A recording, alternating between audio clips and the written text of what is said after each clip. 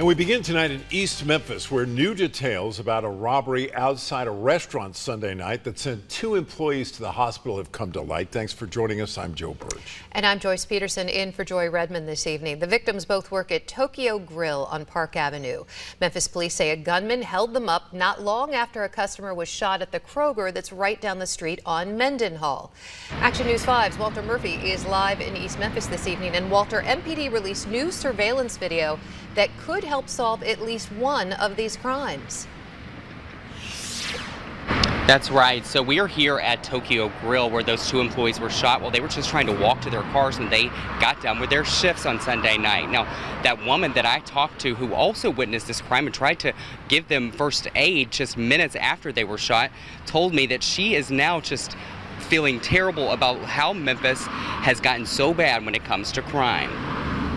Tokyo Grill is back open for business after 2 employees were shot on Sunday night walking to their cars at the end of their shift. I just remember the gunshots and the male voice. All I saw was that he deliberately shot those 2 people. According to police, the mask-wearing suspect tried to steal one victim's backpack.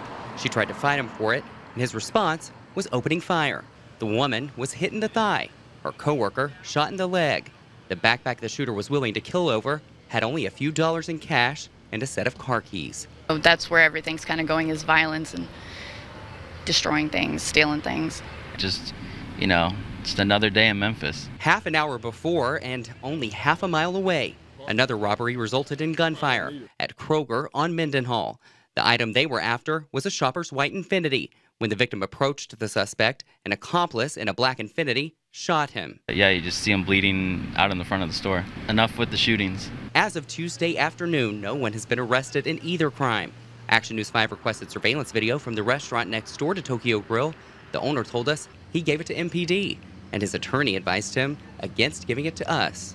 But Connor Failing, who used her T-shirt as a makeshift tourniquet for the Tokyo Grill employees, says that she hopes the culprits are caught. He still could have bled out. That was in his calf, and she still could have bled out because it was in the back of her thigh. You know, both of those locations aren't very far from your main arteries. Now, there's still no suspect information about either one of these crimes, but if you have any information or you recognize someone that was in that surveillance video, you're encouraged to call Crime Stoppers. That number is 901-528-CASH. Reporting live in East Memphis tonight, I'm Walter Murphy, Action News 5.